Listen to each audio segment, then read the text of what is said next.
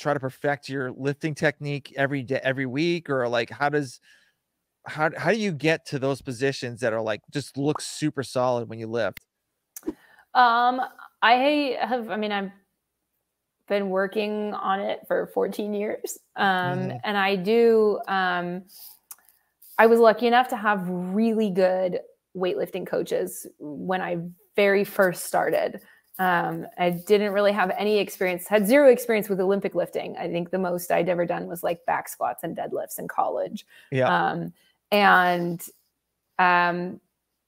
Was naturally, like, squatting kind of came naturally to me. That was just something that my body seems to be built for.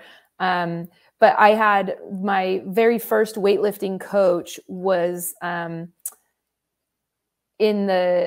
he was like in the US Olympic weightlifting program. And he was like a weightlifter. Yeah, he was legit. Yeah. He was legit.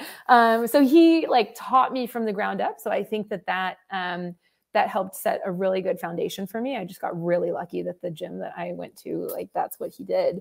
And then from there, I like geeking out on really technical things. I'm a perfectionist, and I like complexity, and I like technique and like deep diving into it. I'm one of those athletes that probably, I'm one of those athletes that asks all the questions. I need to know like the physics of how this works and why you do this and what that's doing in your body and which muscles are activating. And like, like I have to know everything, like all of the mechanics. And I really like geeking out on that. And yeah, so I have a routine that I go through. It's probably iterated over the years a little bit. But I work positions with an empty barbell every single lifting session. And so I work on, dialing that in and making that second nature every session that I lift. At this point, I think we're starting to figure out that at this point in my career and looking towards competing in the masters divisions, that I need to worry less about my strength. So it's becoming less of an emphasis in my programming, and more just like keeping up my engine. Just because I have a pretty good foundation of strength at this point, but still like the positions for sure matter. Yeah. And there's always little things to perfect. Like there's always stuff that you're working on. It never ends. But yeah. So with your shoulder injury, so we're like handstand push-ups kind of like, I know obviously doing handstand push-ups were pretty much like not an option. So is that kind of one of the weaknesses you're kind of working on just to hone in to get a little better at that? Or what are the other weaknesses that you're working on? Yeah, well, the shoulder injury at first was, I had a problem with vertical pulling. So I couldn't do strict pull-ups, chest to bar, muscle ups, things like that. I could pull a barbell off the floor, but I couldn't hang and pull, which was interesting. But it took us a while to figure out that one. But then from the end of the 21 season, 22, I don't know, I'm getting years mixed up. The one that I barely missed the games by one point, which is insane. So So at the end of that one, I had to stop all pulling movements, and we thought we were rehabbing some tendinosis. So I was just not hanging and pulling. I took all those movements out. And then somewhere in like November, the rehab wasn't working, but I started to feel better. So I started trying to bring pulling movements back. And it jacked me up. I was in the middle of a workout, and I had like a nerve lockup issue. And from that point forward, all pressing movements became a problem. And so it was like, knowing what I know now, I had a partial tear, teres minor. And then I think what happened was that when I tried to bring pulling movements back, I messed up my supraspinatus. It was like 20% super spinatus. And so then all pressing things became a problem, and I couldn't do that either. And couldn't do anything until I had my treatment like 4 weeks before the open started. Okay. And so was slowly building back movements all the way through last season. And after the season ended, I finally took the time to like rest it.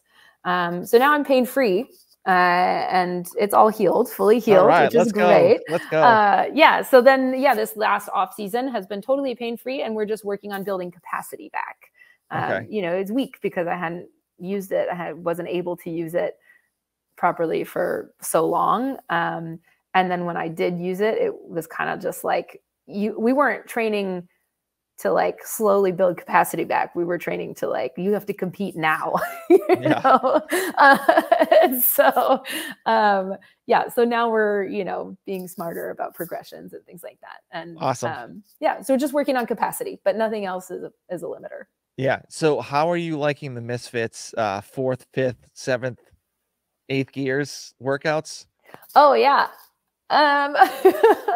Well, I hate them.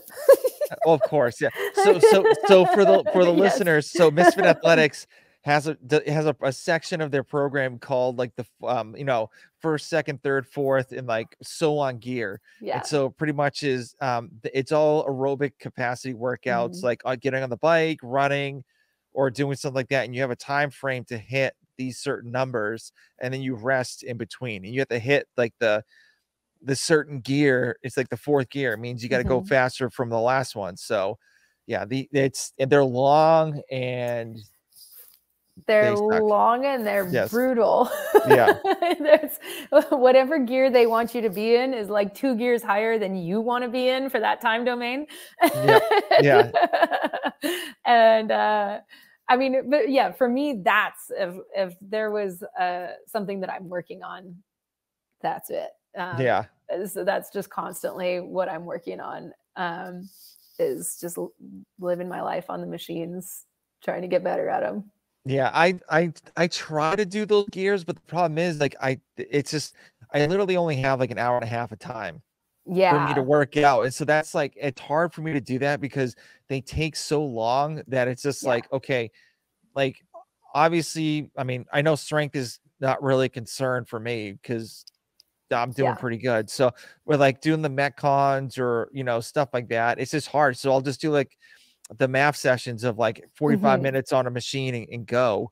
But it's just like, it's just so hard for me to even do those, getting into those gears. They're like 35, 40-minute workouts. Yeah. And it's just like, oh yeah, I can't do that. And like, for instance, like today's workout, it was an 800-meter run, 15 GHD sit-ups, and then 24 kettlebell swings. And so I kind of had to scale it because the gym has 1 GHD machine, and they're like they're so far away from the treadmills. And it's like, and I have to use the commercial treadmills too. And I'm like, sucks.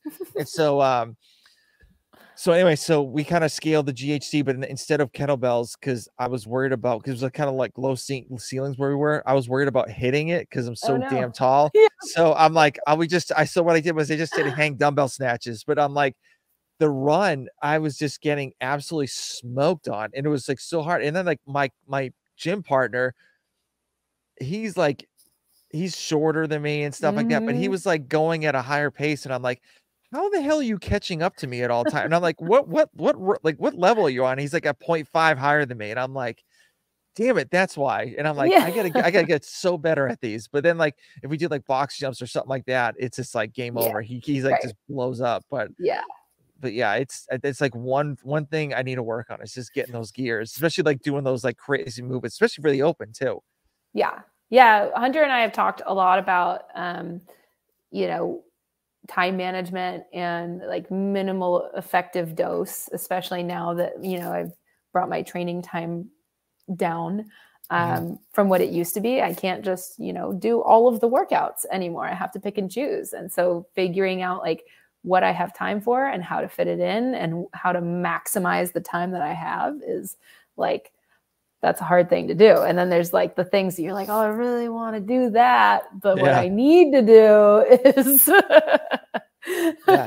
it's like, oh, a heavy squat clean. Oh, yes, please. And I will do that. And like, oh wait, what, I have to, it's either that or run.